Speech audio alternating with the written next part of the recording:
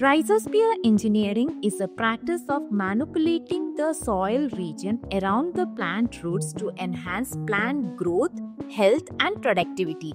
This involves optimizing the interactions between plants, microbes, and soil by introducing beneficial microbes to enhance nutrient cycling or modifying the root exudates to attract those beneficial microbes or altering the soil characteristics by adding biochar, organic matter, and other substances to improve soil structure and microbial activity.